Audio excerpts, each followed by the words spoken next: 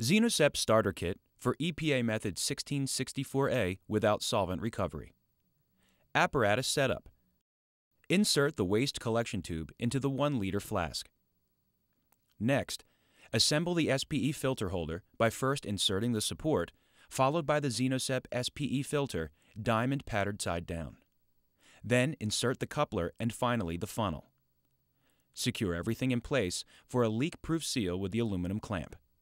To help ensure low blank values, pre-rinse the side walls of the assembled apparatus with approximately 10 milliliters of hexane. Wait 5 seconds, and briefly apply vacuum to pull the solvent into the waste collection tube. Repeat the pre-rinse step again with another 10 milliliters of hexane. Then, apply vacuum for 1 minute to remove residual solvents and dry the filter. For maximum recovery, properly condition the filter by rinsing the apparatus with 10 milliliters of methanol so the filter is completely covered in solvent. Wait 5 seconds. Do not allow the filter to dry out during the conditioning step. Briefly apply vacuum on and off to pull methanol into the waste collection tube. Remove the waste collection tube and discard the waste solvent as appropriate. For maximum recovery, displace the excess methanol remaining in the filter by adding approximately 20 milliliters of DI water and briefly applying vacuum to pull this water into the 1-liter flask. If the filter dries out during this conditioning step, repeat the conditioning step beginning with the addition of methanol to cover the filter. The Xenosep SPE filter is now properly conditioned and ready to extract a 40 milligrams per liter QC sample. Xenosep Starter Kit for EPA Method 1664A without solvent recovery. Steps 1, 2, and 3. Step 1. Extract a 1-liter sample. Slowly pour the sample into the funnel and turn on the vacuum.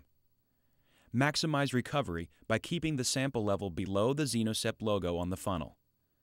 Complete filtration of a 40 milligram per liter QC sample will occur in approximately 20 seconds. After filtration is complete, continue to air dry the filter with vacuum for 4 minutes. After 4 minutes of drying time has elapsed, turn off the vacuum and move the SPE extraction apparatus onto the eluter already containing a disposable sodium sulfate drying column. Completely close the white clamp on the vacuum hose to eliminate potential errors and ensure consistent results. Step 2. Elute analytes and dry extract. Now that the oil and grease analytes have been extracted from the sample, we'll elute them off of the filter, remove residual water, and transfer the extract into a flat-sided boiling flask. Add 10 milliliters of hexane to the original sample bottle and use a circular motion for 10 seconds to rinse off any oil and grease analytes adhering to the bottle cap or side walls.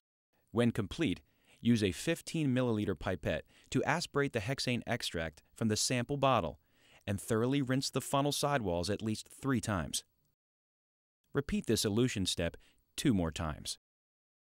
After rinsing the bottle and funnel 3 times, briefly apply vacuum to dry or dewater the hexane extract by pulling it through the sodium sulfate column and into the flat-sided flask.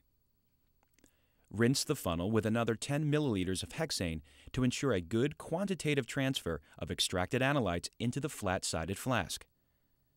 Apply vacuum for 5 seconds to complete the transfer. Step 3. Concentrate extract and weigh residue. In this final step, we'll concentrate the extract to dryness using a pre-weighed aluminum pan placed on a warm-to-touch, explosion-proof hot plate. Pour the hexane extract from the flat-sided flask into the pan, being careful to prevent spillage and loss of analyte.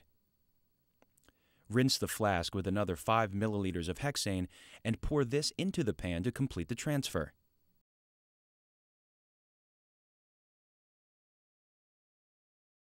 Evaporate the hexane extract into a well-ventilated hood for approximately 2 minutes. To prevent loss of the more volatile analytes, remove the pan from the hot plate as soon as dry spots start appearing on the bottom of the pan, and allow the remaining extract to gently evaporate to dryness using airflow from the hood if possible. After the pan is visibly dry, place it in a desiccator for a minimum of 30 minutes. After 30 minutes, continue weighing and desiccating the pan until a stable weight can be obtained. Record this final stable weight.